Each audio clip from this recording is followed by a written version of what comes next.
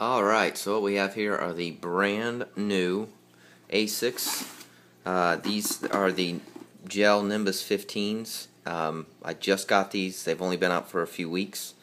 I'll show you kind of the differences here. If you're familiar with Asics, they come out with different models, and they just number them. So this is 15. You can notice it's always right here. Neon is in these days. These are obviously the black and neon colored here. This is one of the highlights of the Nimbus. They call it the fluid ride, and then this is the fluid fit. So if you're looking for the 15, you want to look here. It's got it's pretty snazzy looking sole pattern here, and you can see some of the supports here on the arch. If you look on the website, this is right off the website. It talks about the new the new fluid ride midsole has a 2-layer construction, lightweight cushioning, and responsive bouncy underfoot comfort.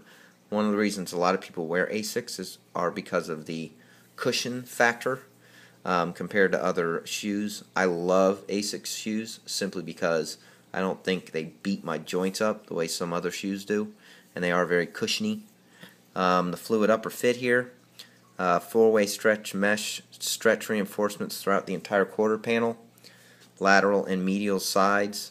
It provides a personalized fit with breathability and unmatched upper comfort. Then of course the forefoot and the gel cushioning in the Nimbus is top of the line shock reduction. That's right here.